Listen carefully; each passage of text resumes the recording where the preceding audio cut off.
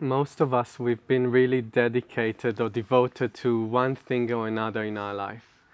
And I saw that this was the case for me as well. There was something that I was totally committed to. And I spent lots of time, you know, when you're committed to something or focused on something, you spend lots of time thinking about it, doing things related to it, sharing it with your friends, maybe your family, and all of that. And when I met the training, I saw that I was totally dedicated and committed, you can say devoted, to emphasizing my thoughts and emotions and changing them, thinking that they need to change in order for me to feel better. And it was quite shocking to see that upon introduction to open intelligence, the true nature of my mind, I realized what I did for almost 25 years before that, and I was like, oh, I don't want to admit it, I don't want to admit it, I don't want to admit it, that I spend my life chasing one description after another, chasing one phenomena that I labeled as better than the other, and all of that game. So it was quite like a bittersweet realization or instinctive recognition that maybe I don't need to do it anymore.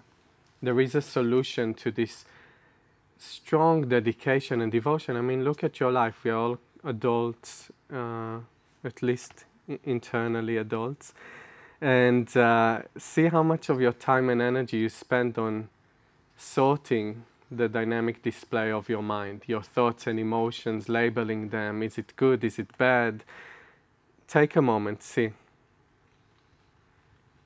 When we talk about injustice, this is injustice. Don't look too far.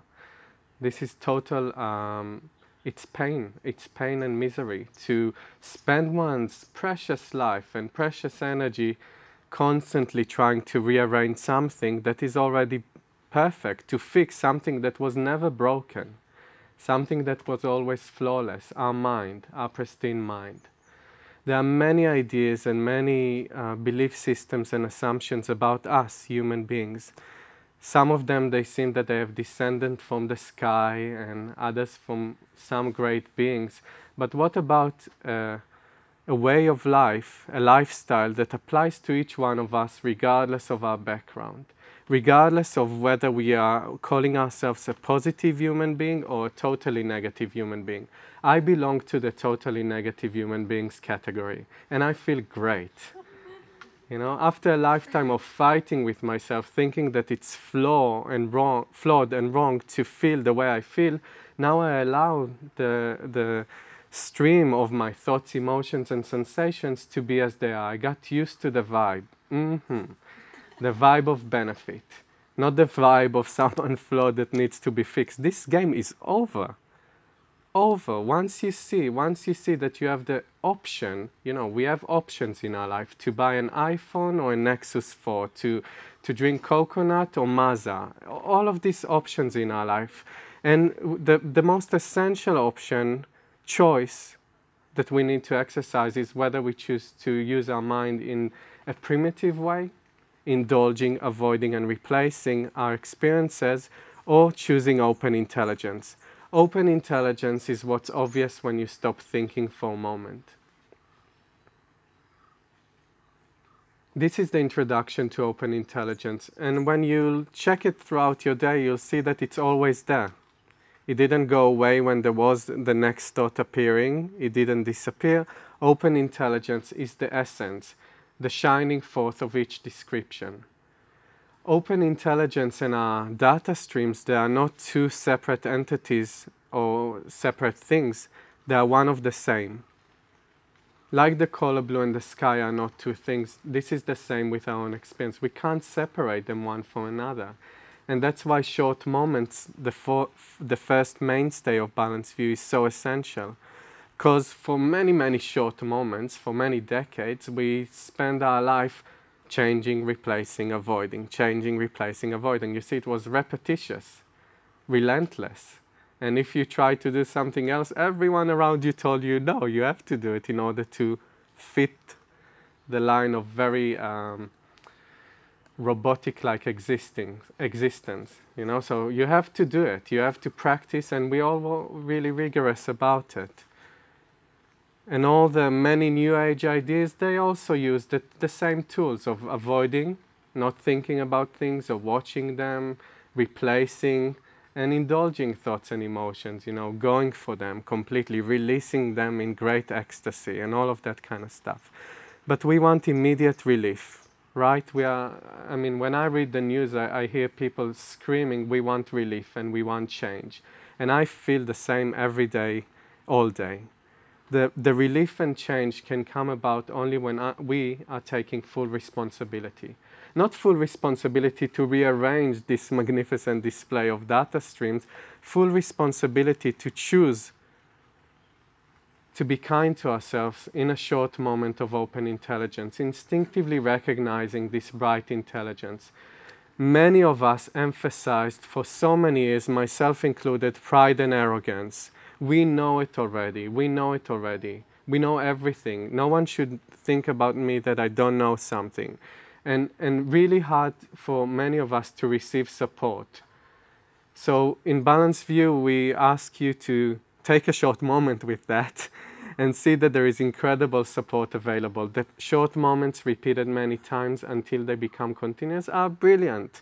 Any situation, physical sensations, thinking about things in a very intense way, that all your face is, you know, going into that, messaging to your friends on your iPhone or Android device, all of that, there's an opportunity there to take a short moment. And it becomes very practical because the instinctive recognition of open intelligence, at one point it becomes continuous. Then we have trainings, you know, all the media that we see around us is, maybe you find glimpses of some truth about them, but mostly they're so covered with it's hard to find the essence. And in Balanced View, it's like, okay, let's leave all the bullshit aside, and if you want to have a straight talk about reality, you're in the right place. You're reading the right book, you know. Picking up a book from Balanced View, a text from Balanced View, listening to all of the thousands of talks from Candice and the trainers of Balanced View, you hear the same message again and again. Dear sir, dear madam, you are perfect as you are. Stop playing around with your thoughts and emotions because it will never lead you anywhere. If you want to live a life of complete benefit, it's available right here and now. And there is support for that. No one can do it by themselves. And it's boring to do it by ourselves. I mean, I got the introduction of open intelligence, and if I would stop there in the introduction, my life wouldn't be inexhaustibly brilliant. It would be okay. I mean, I know the nature of mind. Great. Wow. You know, it's good. It's not something bad. Like, I'm proud of it. But then to train it up in our everyday life, see through all areas of life, and be the starting point is just complete mental and emotional stability / a really cool life. That's the starting point. But then when I'm totally relaxed and potent, with the proper support, I can train my strengths, gifts, and talents. Those that I always knew are there, the leadership qualities, the power of speech, of mind, of qualities and activities, I always knew it was there. But I didn't have the right support. I had a support that made me feel wrong. If I was powerful, oh, you were too powerful. If I wasn't powerful, oh, you should be more powerful. Always something wrong, you know, always something wrong. Why? Why to continue like that when the four mainstays are there and available to anyone who is open enough? It doesn't mean that if you are arrogant like I was in the beginning, it means that you are not welcome to the training. I was amazed. I was so arrogant and prideful at times in the beginning with my questions and criticism, and I was totally received with great warmth and openness that burned off over a couple of months all of my resistance completely. So we have the training, is the second mainstay, and then we have trainers, people who have dedicated their entire life. We have the example of Candice, who is the founder of this organization of Balanced View, and she dedicated and is dedicating her entire life resources for the benefit of all, creating the four mainstays for all of society to enjoy. And then there are many trainers in the organization, I think over 35, who are doing that, or following the same steps. And then we have a community of people who are assuring us, this is the fourth mainstay, so we have four mainstays. The community of people assuring us they are exhibiting the results of what it means to dedicate one's life to the benefit of all and using the mainstays. Many people over the last year or so, or years you can say, they get it immediately just by saying hello to one person. They don't need the whole introduction thing. The introduction is happening with the direct transmission, and then when the verbal introduction comes into place, it's nailed, you know, it's nailed and sealed forever. But the introduction to the bright nature of our mind, to our totally optimistic future, is happening with that, the direct transmission, seeing it in another person. Before I met Candice and the trainers of Balanced View and the friends in the community, I never met someone like that. I was so shocked by that, the way they related to me, to each other, the respect and kindness, the ability to allow myself and others to be exactly as we are. I was really shocked, and I told my girlfriend, something is happening here. I told her, like, something is really different. These people are like from a different space, planet, galaxy. And I was like, ooh, you know, Twilight Zone kind of feeling. Is it for real? Is it not for real? But I then started to taste the delicious short moments of open intelligence, and then I started to be convinced that this also belongs to me. You know how we are trained up in a hierarchical society, elitism, and all of this kind of stuff. They do not apply in open intelligence. Each person is brilliant, exactly as they are. And this is our birthright to exercise. We can sit forever and talk about the problems of the world, how nasty everyone is, how humans are bad. I watched yesterday a movie. It was so intense I couldn't sleep almost. The conclusion of almost each movie is people are so stupid and bad and dangerous. This is the conclusion of most movies. Or at least some are really evil and others are saints. None of the movies I watch, they talk how brilliant everyone is. So that's the kind of media I want to listen to and watch. Of course, there comes time where there will be times in our direct experience where there will be afflictive states. Afflictive means, ooh, painful. I don't want it. Negative states, not liking what we are feeling or thinking, and that's where the commitment to take it all the way is so important. For some it's really quick, they say, whoa, I lived in, for me it was quite like that. After a few months of knowing the Balanced View, I was like, no way that I'm going back to this old way of living. For other people it's like Candy Shed, some they come back and forth, they enjoy this mainstay, the other mainstay, find a bit of results, and at one point it becomes clear that enough is enough. I can't fool myself anymore.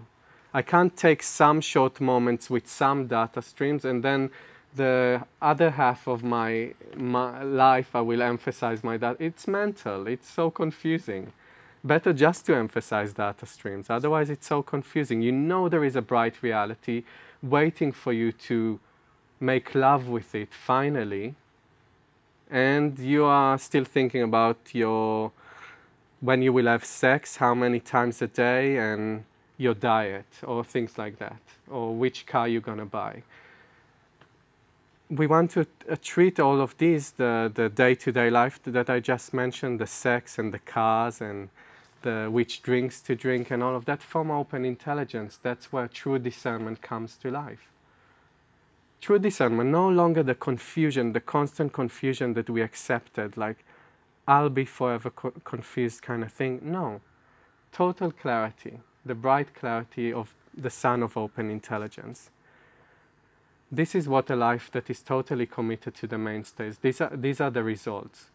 Not playing around, being a contributor, a profound contributor to a profound society of benefit creators. And it's fun, you know, when we think about benefits, sometimes we have images, historical images, suffering, not eating, less clothes. That was for me, when I heard the word benefit, I was like, oh, saints. Oh, I'm not sure if in 2013 I can be of benefit to all. I can be okay and fine with everyone.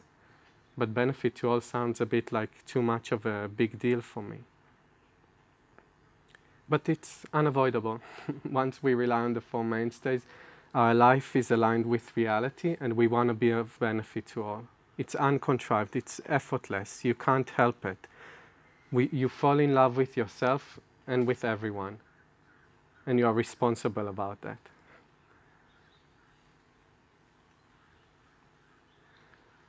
As we gain confidence in open intelligence, for those of us who are here for a while, have been here for a while, the difference between a life, and this is what I see in my experience, the difference between the before of reification to this now, the after of life of benefit, is so outrageously different that you can't even think that, oh, one day I'll go and visit this land of reification, of emphasizing my thoughts and emotions. It's unbelievable. No way. I don't want this to myself or anyone else. What we want is a life of complete benefit, and for everyone to know that it's available for them. No more digging in the ground and jumping to the sky. Clicking one website, coming to one meetings, and you're sorted forever with the perfect support that fits and is customized to each one of us according to our unique strengths, gifts, and talents, and display of data streams, the display of benefit. Data streams are pure benefit. So all of your questions that were about like data streams as an annoying something that you want to get rid of, data streams are equal, they equal pure benefit. This is what we see in short moments many times, and in the lifestyle of the mainstays.